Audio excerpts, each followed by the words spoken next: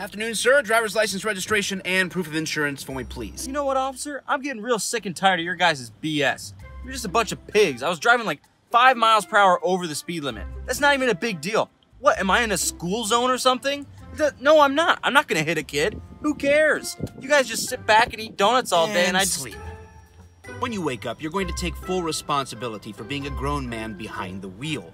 In fact, you're going to stop entirely driving like a total douche. You're not going to drive in the passing lane on the expressway with a stack of traffic behind you. You're going to get over like a normal person should.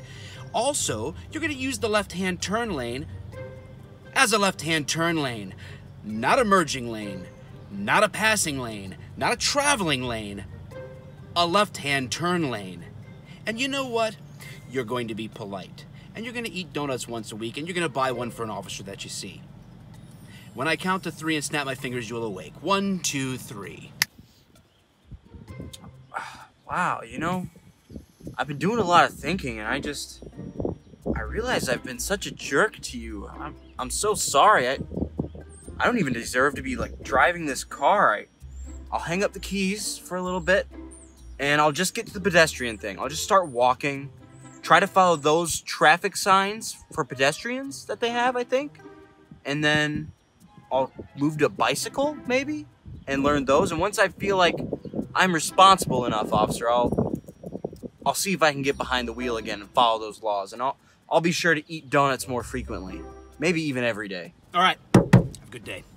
Okay, I cannot even believe that we are having this fight right now. Why are you mad? Because you ate my last chicken wing when I specifically put a note on there saying not to do that. Well, maybe if you work more, you could afford more chicken wings instead of getting stupid...